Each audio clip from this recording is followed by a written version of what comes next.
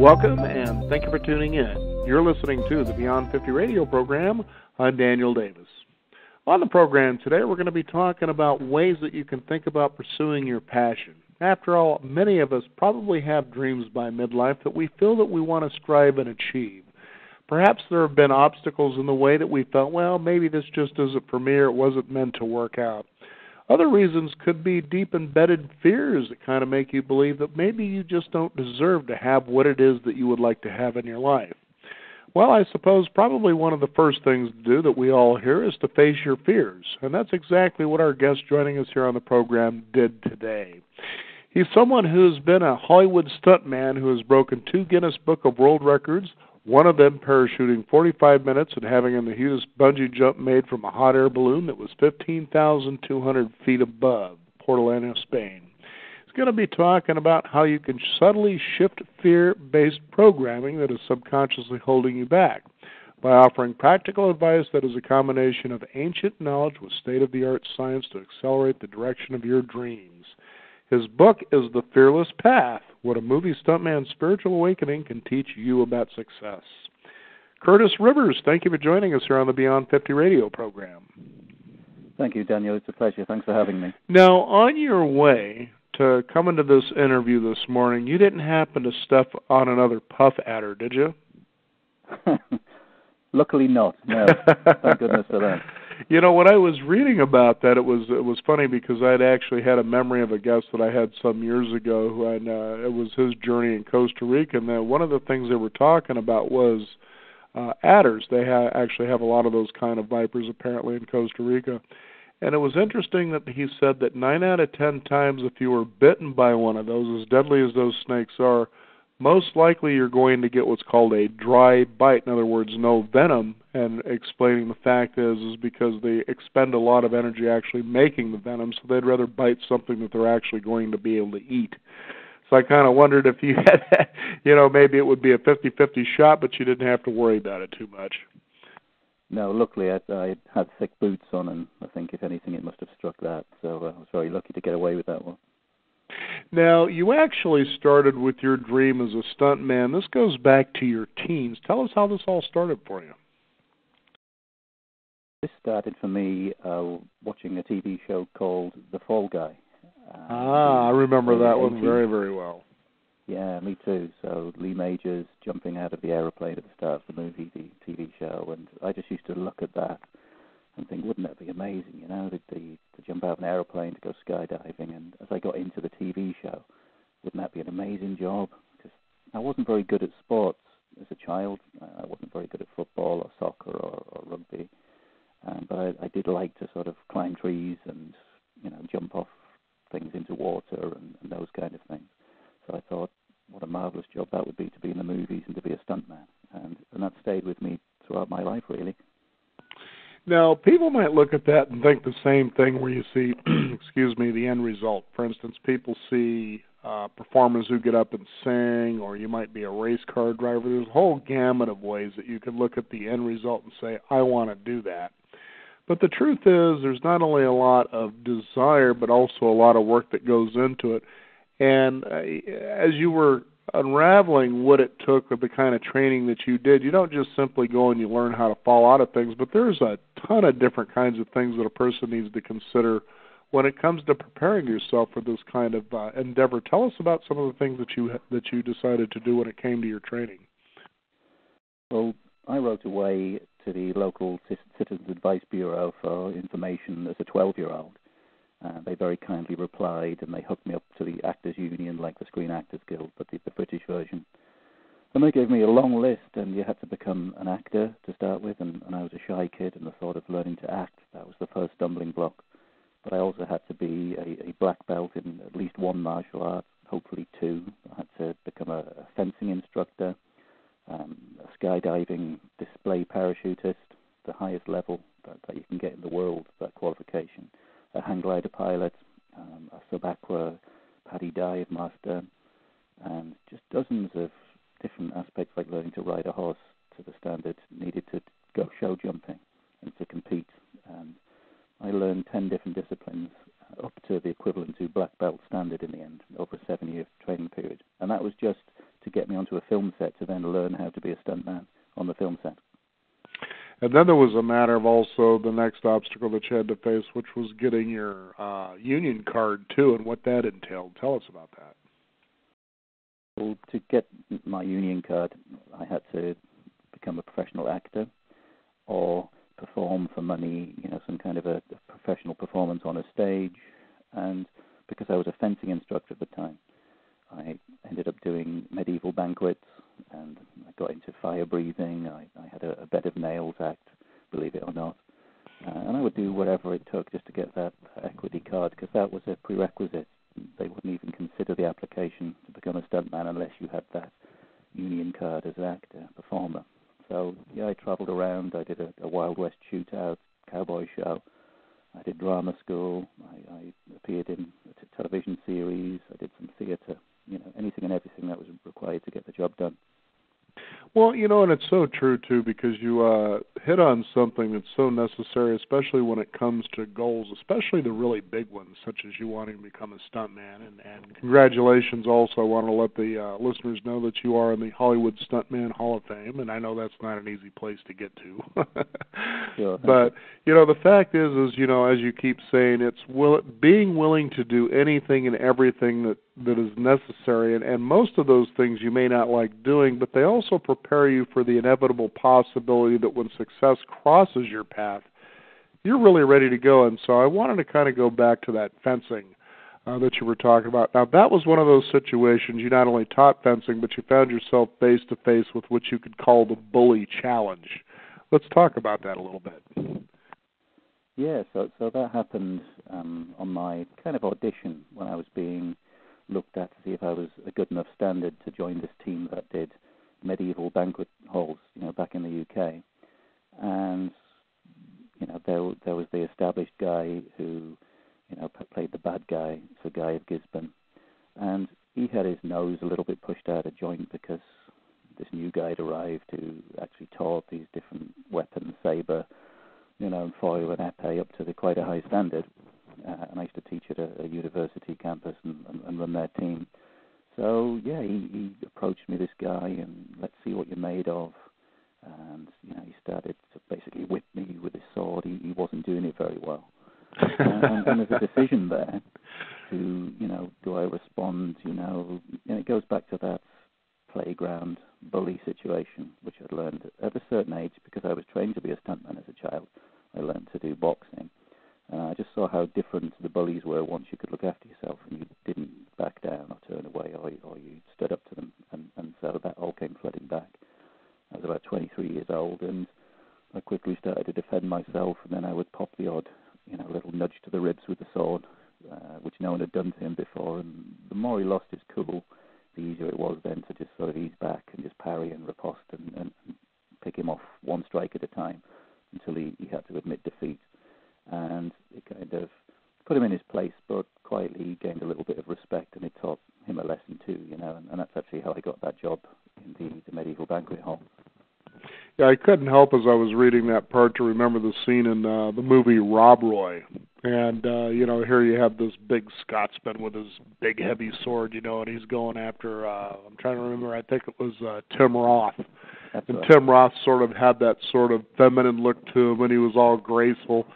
And he did the same thing that you were talking about there, where he just started taunting this guy and getting this guy frustrated. You can't just hack me down like you're, cleaving away at an ox. You actually have to have grace and skill and speed in this, and just wasted this guy, Yeah, exactly. and purely by getting him frustrated. That's the one, yeah, absolutely.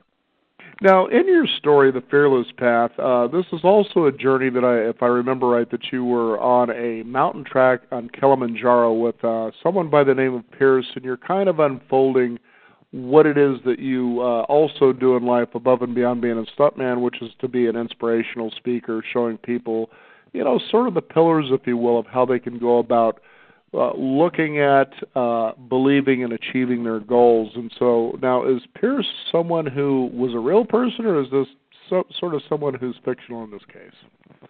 So it's somewhat fictional in that, climbed various mountains, and this is a conglomeration of lots of different mentors that I've had on lots of trips, and it's condensed into a single journey and arranged in the book in such a way where the reader can read one chapter a day, and there's a little lesson to be told at the end of it, something to reflect on, maybe a little exercise. So, the ascension of this mountain over 7 days, matches the reader's journey. And there's lots of NLP, neuro-linguistic programming methods in there in terms of words used and the line spaces to sort of speak gently to the reader's subconscious memory, so their mind is soaking up all of this information as well as practically doing the exercises. So it's arranged in that way, just as a good way of recounting, all of this knowledge that I've picked up over 30 plus years of studying this kind of psychology and working for the last 21 years dealing with fear in this way. And as someone who's been a stuntman and probably still is, you still do the work, don't you? I do, yes. Okay, very well. Yeah, how do you get away from something you love and you're pretty good at? I mean, you're a Hall of Famer, for crying out loud. You just don't walk away from that.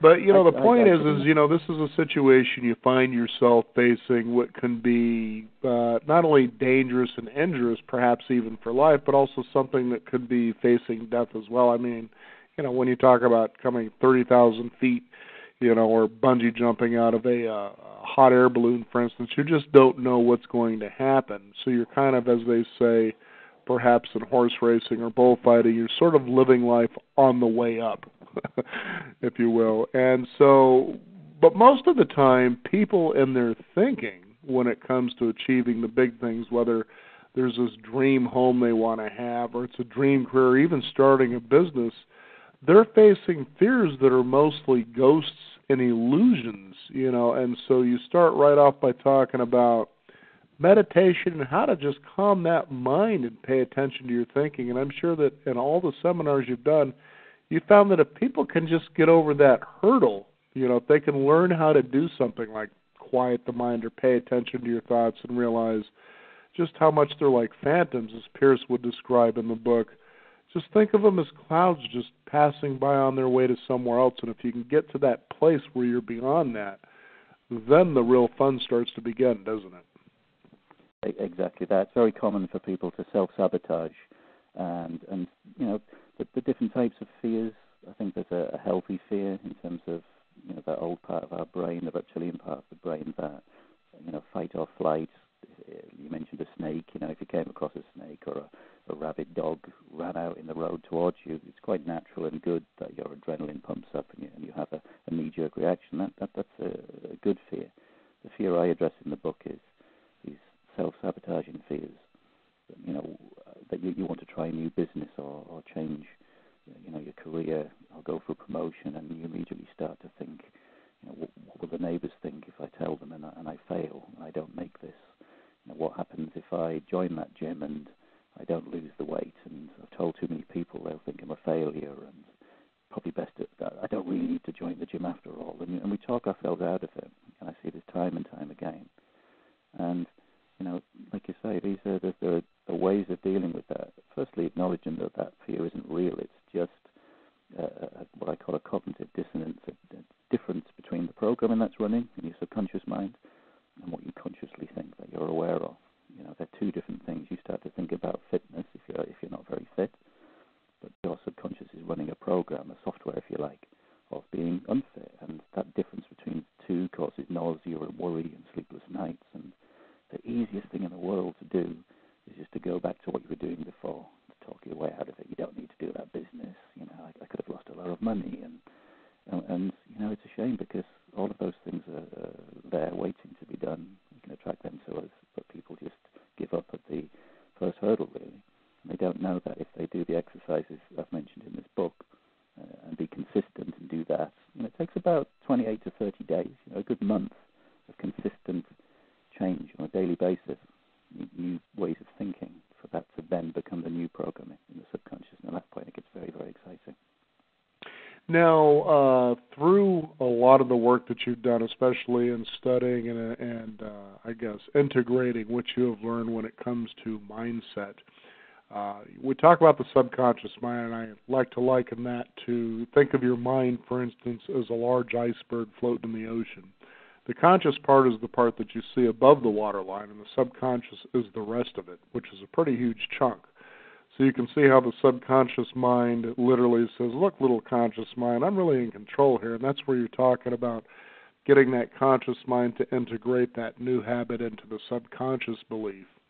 Now, what have you discovered, for instance, is that all about that the mind works that way, besides just simply putting conscious to subconscious? Yeah, so I noticed something a few years ago now. People would ask me, what did I do different to other people? For instance, I was the most unlikely stuntman to ever live in terms of I suffered, and still do to a degree, from motion sickness. I had a healthy fear of heights. I couldn't swim. When I wanted to be a stuntman at 8, 9 years old, I couldn't swim properly till I was 13, 14. So I'm the most unlikely stuntman, but that didn't matter because I did things in a certain way. And moving that on to, the conclusion of breaking world records or setting a business up or reaching, career goals, people would ask, and I didn't really know the answer. And so I'd look into that and, talk to different people. And actually realized one thing I did kind of intuitively. Nobody taught me to do this, but I'm very big on visualization. Always as a child, when I wanted to be a stuntman, my bedroom was full of, a poster of Lee Majors in The Fall Guy, or a picture of Evel Knievel doing a jump, and I became obsessed by it, which is what I recommend people do in the book to fulfill a goal. Become obsessed by it. Think of nothing else. Surround yourself with imagery of that thing. And it was only later that I learned that across the board, these images that I've been looking at every day were actually programming my subconscious mind. So you can use that as a technique, and you can introduce affirmations. You can, write positive messages on top of those images. But just that alone puts you so far ahead, just looking at images. And not images of how that might be one day, but almost imagined as if it was already happening. So when I jumped out of the hot air balloon to break the world's highest bungee jump record, 15,200 feet above the ground, when I actually jumped in my mind, I'd done that jump 100 times, 200 times. I'd closed my eyes, I'd quietened my mind and gone through everything, dozens and dozens and dozens of times, until I'd looked at every possible eventuality, and I knew it was all going to work and be safe. So that was the first step, really, to digging really deep into this. And that's how the subconscious mind soaks up new ideas, is through visualizations, meditative thoughts, and affirmations. Right. And I like that you talk about a vision board. It's something that I remember doing as a teenager when I was playing basketball. Another point was Saturday Night Fever, believe it or not. I had the Saturday Night Fever posters up, and it's pretty amazing when you really lock into something that emotionally you're invested in, because with that situation, I just remember seeing him on the screen, in his dance solo, and realizing that's something I wanted to do. The music was exciting, people watching him do what he did, and I said, I want that for myself, so I worked on it. And you never can know. I mean, I was doing it really for the sheer essence of the fact that I enjoyed it. The next thing you know, people are saying, man, I want to see you dance. The next thing you know, and this is in junior high school, next thing you know, I'm being called to the principal's office with some guy who was a producer who says, how would you be interested in choreographing these girls for this thing that I'm doing over at this college over here? And plus, I want you to do a solo as well. And where are these coming from? I wasn't soliciting any of these things, certainly, but they just seem to, come to you. And I know that you talk about that, too. And I think sometimes people, when they look at goals, especially ones that may be deep inside, they say, I want this. For instance, you were talking about a particular car. That somebody might say, I'd like to, let's say, have a Porsche, for instance. But maybe deep inside there's that doubt or that subconscious feeling that they don't deserve it somehow. And you simply say, look, put it on a vision board. Just kind of look at that. Wonder what that would feel like to be inside. Maybe go to a Porsche dealer, for instance, and sit in one. See if the guy'd be willing to let you go for a little test drive so you could feel what that's like to be in it. Don't worry so much about the money or how it comes to you. And in your situation, that particular car you were interested in came to you in a very unexpected way. Tell us about that. Yeah, I had a photograph of the exact make and model and the color, and because it's really important to be very specific. You can't be vague in these things. You've got to give it a lot of thought.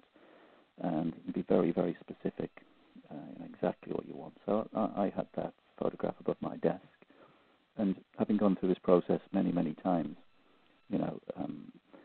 it's not an arrogance, but it's just a knowing that that particular thing is on its way to me. And I don't know how yet, and it's exciting. I wonder how and when this is going to show up, but it will, because mentally I'd sat in that car, I'd smelt the leather, I'd pressed the buttons, I'd driven it, I'd heard the engine roar. I'd employed all of my senses in that. And then out of the blue, one day, a friend of mine called who was starting to set up a little business. He's actually selling cars on eBay. Asked me some questions about to do with the Photoshop it was, and whether I could help him, do some of the ads in the listing, and we got chatting. And he basically just mentioned, as a matter of fact, that he's got a couple of cars. He's got this lovely Mercedes. It was a Mercedes E280. Kind of smiled and looked up at the photograph and said, "Oh, really? Okay, Trevor. What colour is that? Oh, silver. It's And I glanced at the picture. What make? And he just described this thing that I was looking at. It had been on my desk a couple of months, right down to the year, to the finish, to the spec, in terms of the sat nav and all the electric goodies and things in there. And he described it to a T. And I kind of smiled and said, I might take that off you. And that was it. I was driving around in the car a few days later, taking off the wall that photograph and putting into an album of things that I'd conjured up, if you like, and try and keep a record of all those things that I didn't used to have, experienced and enjoyed. I know when you were talking about a vision board earlier, one person I like to bring up in that particular situation would be LeBron James. And there's a wonderful documentary out there that's actually about a basketball team he played on back in high school that was considered to be probably the greatest basketball team of all time in high school. And so they go to each of the players that were on this team. They had stayed together for years, so it just made them an incredible team. So they focused on their life, who they were, how they got interested in basketball, and the documentary is called More Than a Game. But when they got to LeBron James, so you're in this little apartment, in this little room that was his bedroom. This is right over there is my Michael Jordan wall. This is my Kobe Bryant wall, and this and this and this. And here's a guy that has been to more NBA finals consecutively than any other player in history. And we already know phenomenally where this guy is at. But you can see having that kind of a vision board on 3 or 4 walls of these players, how this guy every night, would go to bed or sit in his room and do his drills and do those things necessary to prepare himself to be where he wants to be. And that there is the journey. You were mentioning earlier, for instance, people who are interested in being in better shape or losing weight, going to the gym. How often do people actually unrealistically look at the end result and overlook the little steps or the journey that it takes to get there? Yeah, it's a mixture of, I find, of, and there's no unrealistic expectation. If it's a really big leap, that they're going to lose, 3 stone in weight, it's a fear aspect, that little nagging doubt of, maybe this won't happen. And a good analogy really is in terms of my stunt training. I needed to go out and get these 10 skills. I didn't go and do it all at the same time. They were all broken down into, I'll start doing judo first, and then maybe I can learn trampolining at this stage. And so it's broken down into baby steps. And then if you take just one of those, like judo, that is then broken down into 9 or 10 belts. And you just start as a white belt and you think of nothing else but the yellow belt.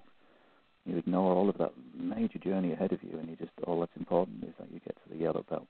And you look at your criteria, the throws you have to learn, the holds, and just obsess about that. And again, I'd vision things like that, images of judo throws and my homework and Japanese pronunciations. And you just focus on that, and then the second you get that yellow belt, pat yourself on the back for a day, and now it's time to look at the orange belt. And when you break it down into baby steps like that, before you know it, a year later, you're halfway towards your goal already and done 5 belts. And, and it's the same with things like that. Breaking it down into baby steps and smaller goals. But also, some people make a key mistake early days. They tend to think upside down. They'll think about the weight they want to lose. I'm fat. I don't want to be fat. Gain too much weight. And there's a negative connotation to that. So the subconscious brain is just hearing the word fat, and it's hearing weight and dis-ease and being unhealthy. So just a simple exercise to be conscious of what we're saying to our subconscious mind and changing that. You can mean the same thing, but say something like, I can't wait to be slim. I'm looking forward to being healthy. And that way, slowly but surely on a daily basis, you start to saturate your subconscious mind with thoughts of being slim and healthy and energetic. And it makes a massive, massive difference. All your demons go away. And like I say, if you sustain that for 30 days, then it's all downhill and quite easy after that. Yeah, and it's so important, too, that you really look at the journey itself, because that's where the real magic also begins as well. The end result, or the goal, is just a way for you to decide, I'm traveling in this direction. Correct? Exactly that, And the truth is, it never ends, does it? I broke my first world record, and after celebrating and checking we've got the footage and it was all good, I'm immediately thinking, well, we did say we could attack this bungee jump record. What are the weather patterns like? And I'm immediately moving on to the next one. And some people don't understand that. What's the matter? You've been training for this for years. Can you just sit back and enjoy it? And oh yeah, I'm enjoying it, but I'm just looking forward to what else we can do. We've got the hot air balloon. We've got all this equipment. I've got a sponsor, and so it's about the journey and all of the excitement you have in that. And sometimes we miss it, of course. And there's a chapter there, about gratitude, and I mentioned gratitude is one of those 7 pillars. And it really is important to just stop for a moment during the journey. Take a deep breath and just look around you and be grateful and just notice what you actually have now. Because many times, and this is very common amongst actors I know and other stuntmen, is at the time when we were training to be a stuntman, we just couldn't wait to qualify, and we'd watch a big movie, Indiana Jones or a Bond movie, and that's going to be us one day, and we couldn't wait. But once we actually qualified and got into the movies, we realized how much we enjoyed that journey, and everything was new, learning to ride a horse for the first time, and expert in that, and all the different things that you learned. It was a heck of a journey, and oftentimes we don't appreciate it as it's happening. So it is good to have a goal set and know exactly where we're going, but it's also good on a daily basis to just stop and look around and be grateful too. I couldn't agree with you more, and I was thinking about something also as I was realizing that you, and I think I actually remember when you did both of those world record breakers, I was thinking 30,000 feet, people can actually jump from that high? Yeah, that's way up there.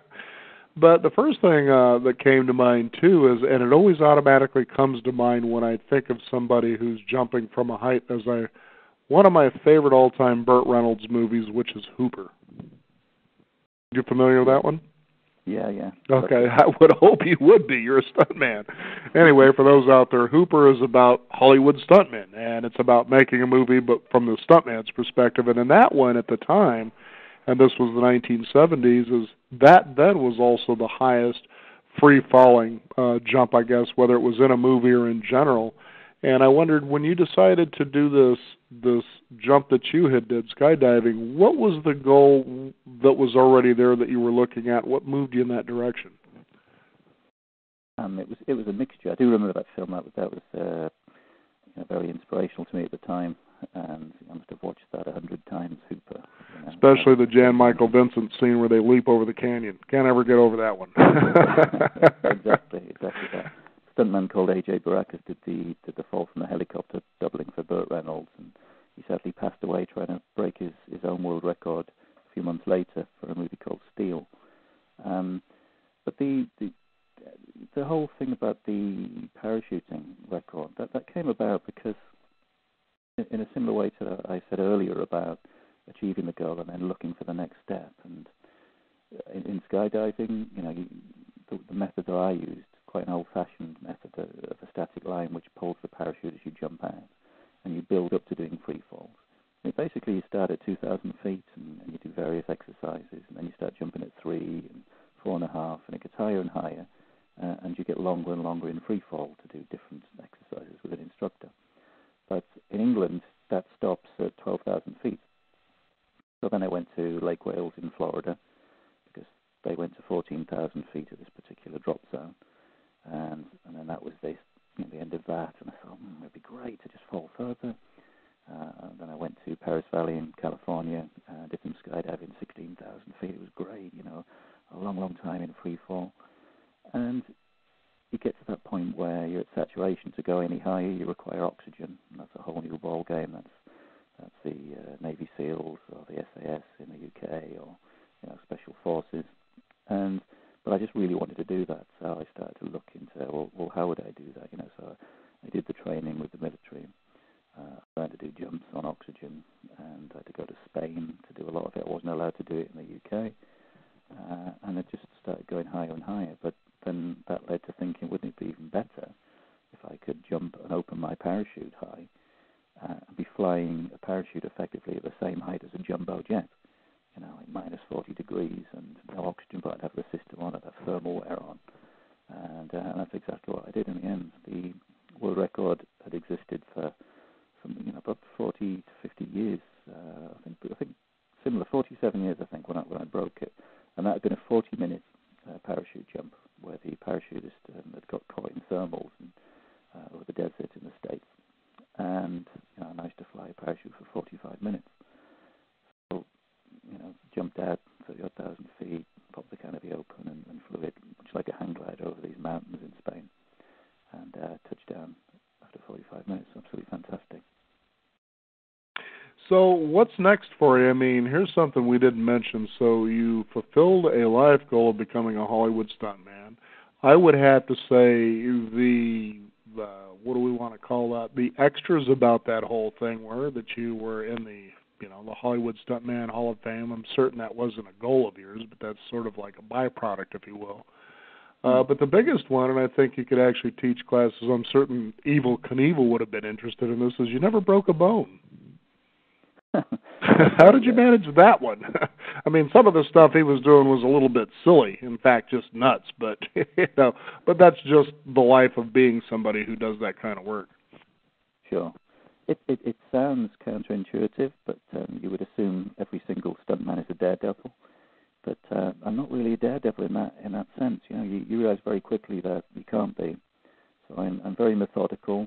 I rehearse, and I keep looking, and as we rehearse, I'm looking for, is there something I've overlooked? Is there anything that could go wrong here? What if this? What if that?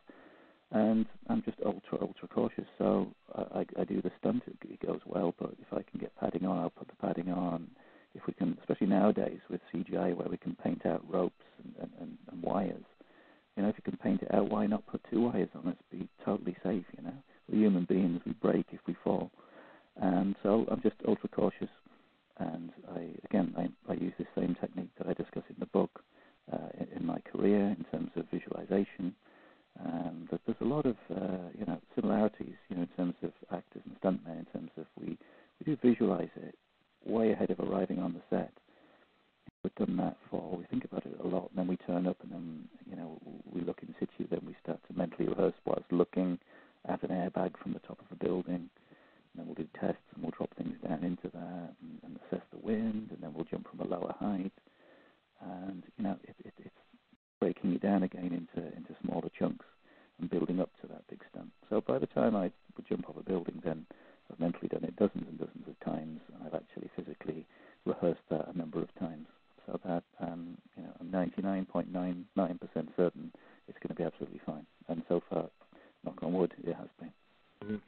And it's certainly, I appreciate that you describe it in that way, because you're keying on something that we talked about earlier in the program. It's preparing yourself for when success comes. You don't just sit back and you do a little bit, hope that it shows up. You prepare. I mean, you prepare, as Harvey McKay would say, do your homework. That way you're prepared for when that time comes. And so you're not just a daredevil rushing in and hoping it all works out, but you're actually planning for it to work out. And Anthony Robbins also talks about the very same thing. Immerse yourself in it, take care of the baby steps until they become habits. And before you know it, there it is in front of you. And it'll still amaze you, even when you're going in that direction in ways that you couldn't even imagine. And that's what makes the whole thing very exciting, I would imagine. Yeah, absolutely. It's definitely that, and it never ceases to become exciting. And even though you're very, very confident that what you're working on will come to fruition, it never takes it away when it comes about. And, it still makes you smile how it all works, the power of it, really.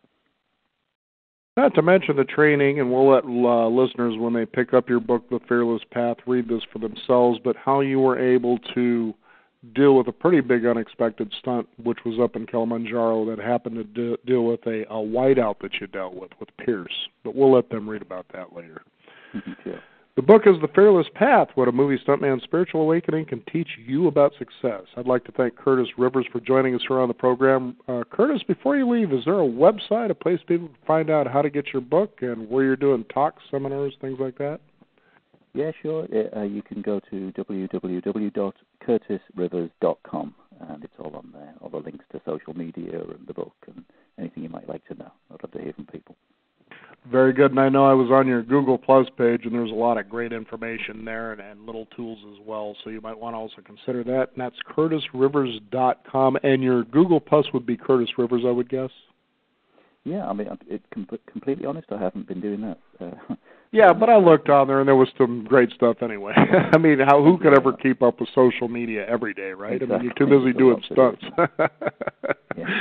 Well, Curtis, thank you so much for joining us on the program today and sharing your life story with us and what people can do to achieve their dreams, realizing that it's truly always about the journey. Thank you for being on the program today. Thank you, Daniel. It's a pleasure. Thanks for having me. We want to thank you, the listeners, for tuning in. One habit you can also get into is join us at Beyond50Radio.com. That is the number 50. We do encourage you to sign up for our weekly e-newsletter and keep up to date with what's going on in the world of Beyond 50 as well as upcoming programs. I'm Daniel Davis. Thank you for joining us. This is the Beyond 50 radio program, and remember, live your day past halfway.